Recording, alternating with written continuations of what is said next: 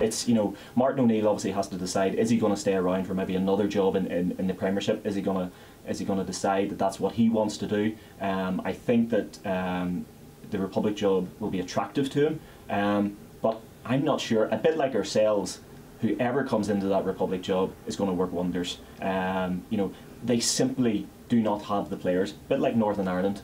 From Northern Ireland's point of view, last night marked a new low. Martin Patterson and Gareth McCauley scored for Michael O'Neill's men, but in the end Luxembourg secured their first home win in a World Cup match for 43 years. I've heard in the last 24 hours that a number of fans are calling for Michael O'Neill to be sacked. I don't agree with it at all. Michael O'Neill was chosen as the best candidate 2 years ago to come in and you know, work with this squad, change this squad around. And I feel he deserves another chance. I put all the blame on the players. And to be honest, I'm not sure Sir Alex Ferguson or Jose Mourinho could work wonders with this team. Northern Ireland don't just face a crisis on the pitch, but the governing body has jeopardised the funding for the proposed new national stadium.